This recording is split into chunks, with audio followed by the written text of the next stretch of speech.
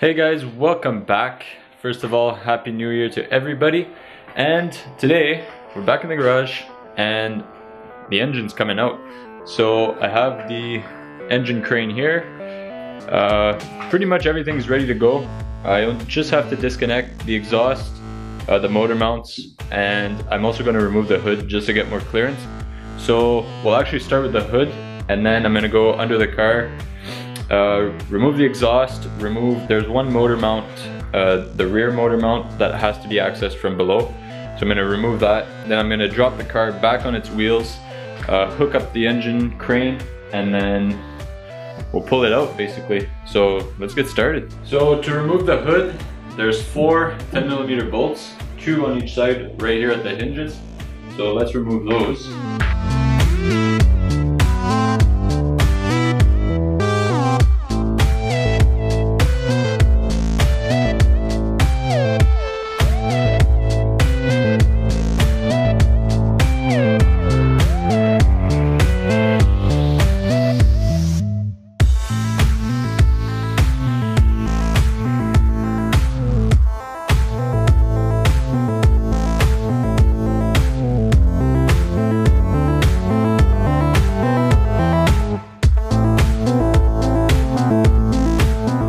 Okay, so I went ahead off camera, I disconnected the exhaust, and I also removed the rear motor mount.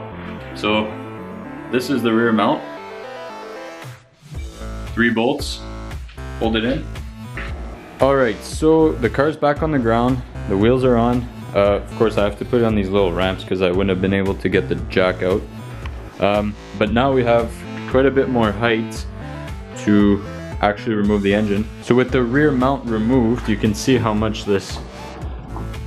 play is in here. So before removing this mount here, I want to actually get the crane set up and put some pressure on it so that when I remove the mounts, the engine doesn't just fall, obviously. So let's get the crane set up. The crane is in position, just fits at the door. I had to actually open the door to get it in there. I can't get it closer to the car because it's hitting the lower control arms at these yellow legs here. So it's pretty good the way it is. This is pretty much right over our hook location. So I'm gonna set up, I have a load leveler, I'm gonna set that up. I'll put you guys on a tripod for that.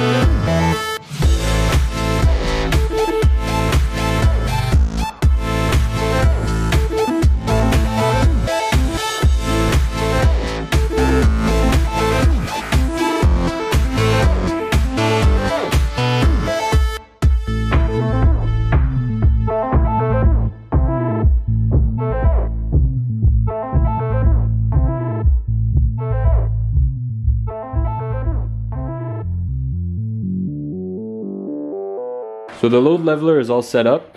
I used shackles going through the factory lift points. So basically I have a little bit of tension on here. I'll just add a little bit more. There we go. Now that's under tension. So I can actually start removing the mounts now. What I'm gonna do for this front one, I have to remove the starter. The bolts that go through here come out on this side and they actually hold the bracket. I think if I just remove it from the frame, it's probably gonna get in the way. So I'm just gonna remove the starter. It's 2 bolts anyways.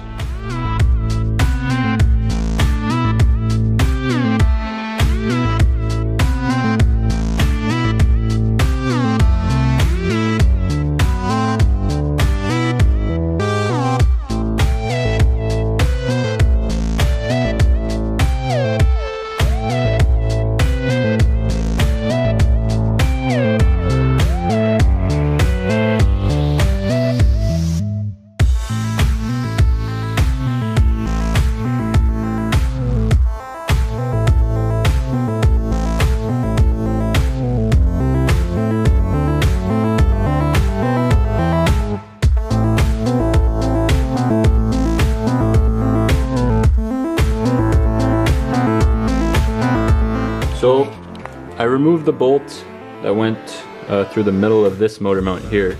I was gonna try to take the bracket off. I got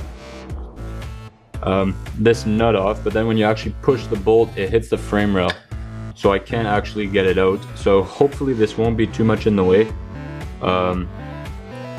when I actually start lifting. The plan, because of the transmission, is to lift that end higher and have the tranny lower and kind of pull it on an angle. So basically the front mount is out, that mount is out. The only one left is on that side, and that's the hardest one to get to. So let's take that one out and then we'll be ready. Okay, so I've been messing around with this motor mount here for a couple hours now. The bolt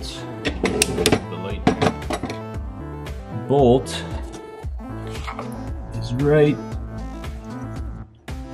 here, and it spins, but it's just spinning in nothing essentially. I've got a Sawzall with metal blade, so I'm basically just gonna cut the bolt right out. I'll end up getting a new one. Checked online, they're a couple dollars each, so not too big of a deal. I want to get this out.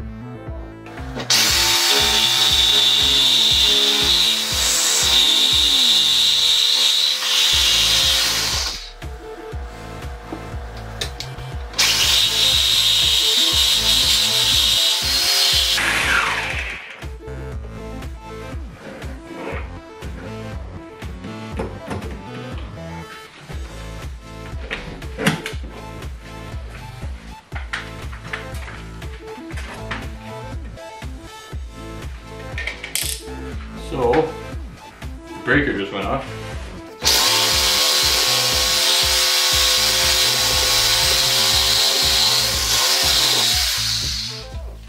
Okay, so as you can see, that worked. The bolt is cut, and the motor mount's actually out.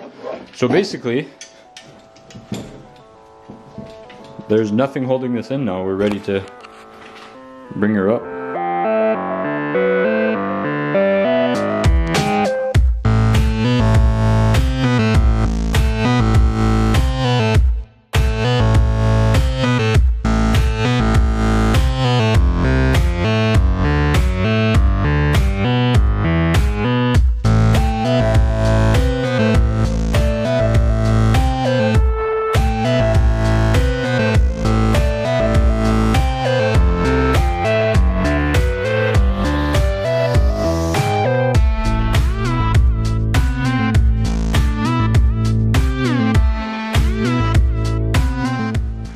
Alright, she's out. Now just open the garage door because I have to actually wheel it out to get it over here. So I'm gonna do that. Alright, so got the engine over here. I do have an engine stand. I'm gonna do that later. I'm gonna have to take the tranny off and everything. So pretty much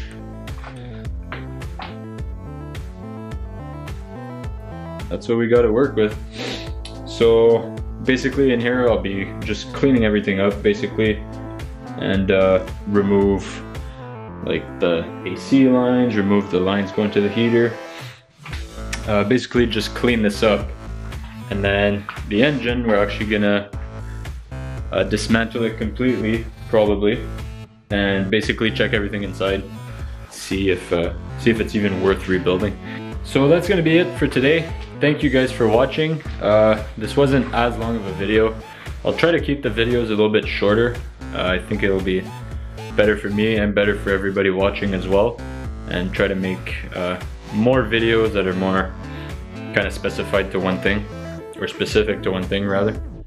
Got the engine out, we're ready to work on it. Gonna get it mounted on the engine stand, and we'll be able to start cleaning up inside here and doing a couple things. Probably remove the power steering rack, replace that with a manual one, I'm thinking.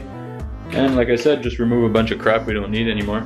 So once again, thank you for watching, and we'll see you guys next time.